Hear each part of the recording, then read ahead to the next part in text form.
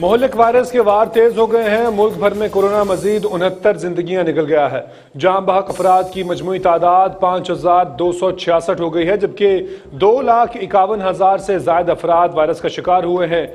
1,58,792 मरीज मोजी बीमारी से सेहतयाब भी हो चुके हैं।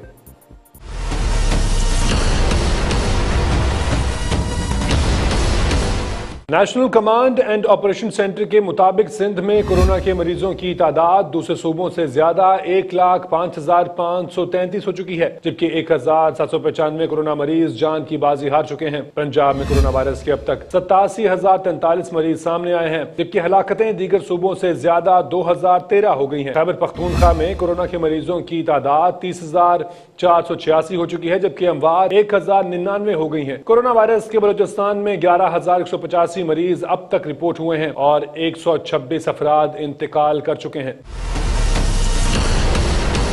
इस्लामाबाद में 14,108 कोरोना वायरस से मुतासरा मरीज अब तक सामने आए हैं, जबकि 153 अफराद वबा से जान की बाजी हार चुके हैं। गिलगित में 1,671 कोरोना वायरस के मरीज सामने आए हैं, जबकि 36 अफराद जाम बहक हुए हैं। आजाद जम्मू कश्मीर में कोरोना के अब तक 1,599 मरीज रिपोर्ट हुए हैं, जबकि वायरस से 44 मरीज वफात पा चुके हैं। कोरोना वायरस के मुल्क में 86,975 मरीज अब भी अस्पतालों, करंतना मराकज और घरों में आइसोलेशन में हैं, जिनमें से 2,118 अफराद की हालत तशवीशनाक है। अस्पतालों में कोरोना वायरस के 393 मरीज वेंटिलेटर्स पर मौजूद हैं, जबकि गिलगित, आजाद कश्मीर और बलूचिस्तान में कोई कोरोना मरीज वेंटिलेटर पर नहीं है, जबकि 1,58,792 मरीज इस बीमारी से सेहतयाब हो चुके हैं।